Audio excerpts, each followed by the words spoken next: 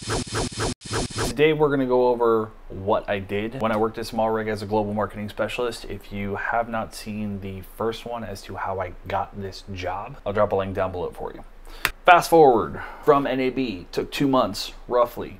Now I am, well, not now, but now in the story, I'm a global marketing specialist for SmallRig, and I get told that they are going to start a new SmallRig Instagram page. This kind of confused me because there was already 4 maybe at the time. So a little baffling that they would start another. Turned out there were some infrastructure issues. So we started a new Instagram page called SmallRig Official. The word you're looking for is...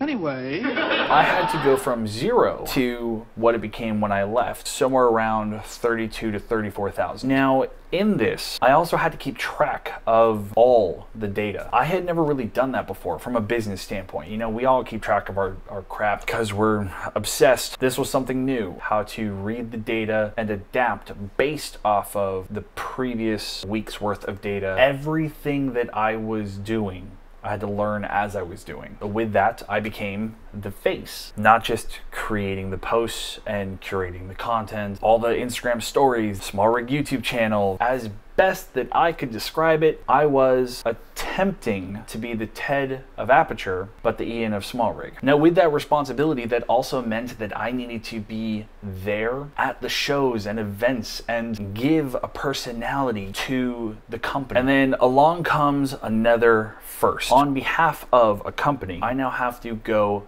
find influencers, content creators, name brands, people, everything in between, identify what they could use on their kit and send that to, you know, the marketing team in Shenzhen, China, and let them know, hey, this person needs XYZ. And if we had it available and if we had the resources, then we'd have it sent out. I was doing the best that I could to foster these relationships with these creators, high, low, and everything in between, as well as companies who knew creators, to see how we could kind of bridge the gap. Another first, foster these relationships for the company, not myself, and find ways to make SmallRig prevalent in their content. And all of this, the stance, the viewpoint, the perspective, was brand new to me. And did it scare me? Hell fucking yes. I saw it as another opportunity and learn as I go, because I can look things up as I go. I can learn from sites, from business pages, from marketing professionals, from advertisers, from all of these people as I'm doing these steps. There's no reason I need to learn everything beforehand when I'm being given these responsibilities now. Don't be afraid to do everything as you go. That's not true. It's okay to be afraid. Don't let it cripple you.